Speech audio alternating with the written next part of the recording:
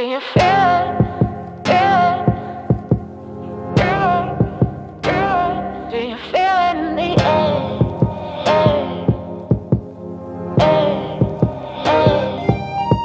Do you feel it? Welcome back, Reefers. Today we're going to take a look at the new ELOS SS36 pre-production sump that will be used with my new build.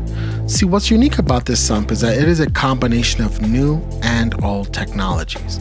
It features filter sock holders, an area that can be used for a refugium or skimmer, and even integrated reactors that can be purchased separately for a seamless integration. Also unique is that while this sump is manufactured by Bashsea, well known for their filtration products, this color combination is only available for ELOS sumps. The sump features smooth edges and thick seams chemically bonded by the best products out there. Also included are items such as biobacteria sponges, an included filter sock, and an adjustable skimmer and return chamber. The sump also features integrated probe holders and dosing line holders to keep cabinet clutter down to a minimum. I'd also like to mention that there are actually a host of other accessories, including skimmers, refugium lights, and additional reactor and manifold configurations that really tie the sump together. Overall, I think this sump would be something that's a great starting point for anyone that's looking into a brand new sump.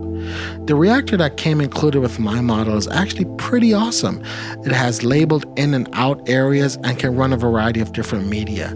I personally plan to be running carbon in mine, and I will definitely look into other types of reactors to use with this build.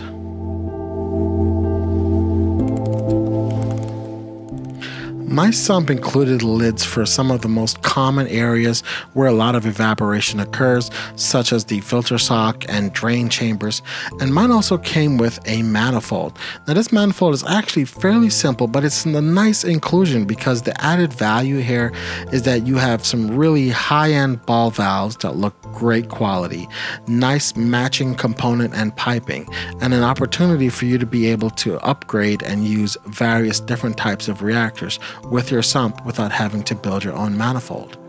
I also went ahead and picked up a auto top-off unit to use with my sump. Now this one here is only 5 gallons, but as I have an integrated auto top-off system here at home that will refill this occasionally, I definitely don't think I would want it to waste the cabinet space on having a larger than normal auto top-off container. Overall, I'm very impressed with this new sump, and I can't wait to get it plumbed into the display. So guys, stay tuned for the next video in this series where I go over the tank that I'm going to be using, the stand, and hopefully get this thing wet. If you're enjoying this series, please let me know in the comments below what else you would like to see from this build. As always, if you guys like what I do, hit that like and subscribe button. You guys keep doing what you do, and I'll catch you all on the flip side.